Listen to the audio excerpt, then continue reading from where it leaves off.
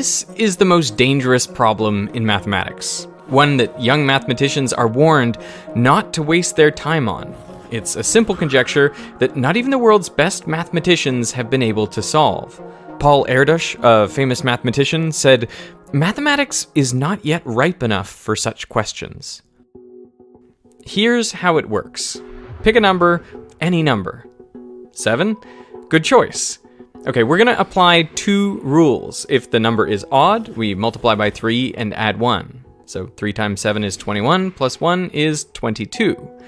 If the number is even, we divide by 2. So 22 divided by 2 is 11. Now we keep applying these two rules. 11 is odd, so we multiply by 3, 33, and add 1, 34. Even, divide by 2, 17. Odd. Multiply by 3, 51, add 1, 52. Even, divide by 2, 26. Still even.